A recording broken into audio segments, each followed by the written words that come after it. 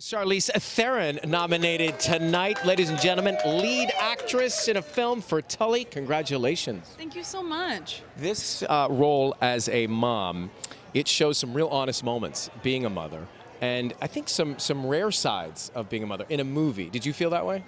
Yeah, I mean, this script came to me when my second baby came to me, and she was about 4 months old, so I was just coming out of the early stages of being incredibly sleep deprived, right.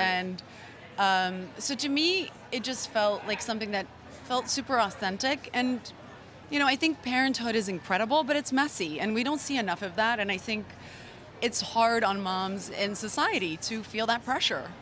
I think you said somewhere that to do it all the best you can, you got to fill your own tank up first, and that is be good to yourself.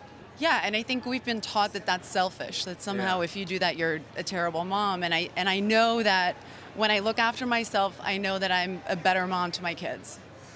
Thinking about some of the nominees who are here tonight, a lot of people that you know, some you've worked with, like Emily Blunt. What message do you have for Emily tonight? I don't know. I'm acting like she's watching, but is she right there? Emily. Where is she? Where is she? Can she be there? Okay, there she is. She's Is she right there? There she is. Hi, Emily. Hey, Blunt. Listen to me. I'll meet you in the back alley. Yeah? All right. The first thing I did when we got nominated was I sent her a drawing that one of my kids did of the two of us as the Ice Queens fighting with each other. And I was like, this is going to be us at the Globes. And we still have this ongoing thing. Listen, we're sisters. It's for life. We shall see if that takes place after 8 o'clock on NBC. Charlize Theron, thank you so much for being here. It's nice to see you.